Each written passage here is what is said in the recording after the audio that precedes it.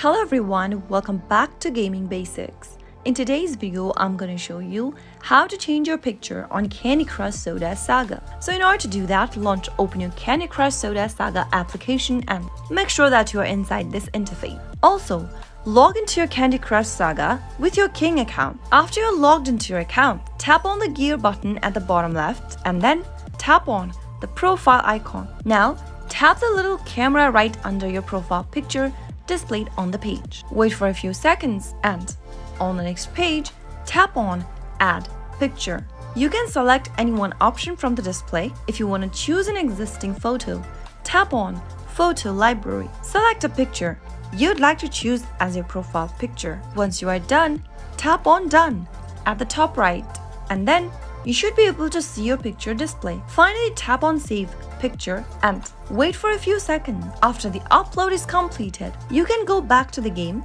wait for a few minutes. You can also try closing your application, launching it open again in order to see your profile picture change. That is how you can easily do it. If you found the video to be helpful, go ahead and give us a thumbs up, subscribe to the channel and hit the bell icon if you have not yet. I'll see you again in the next episode.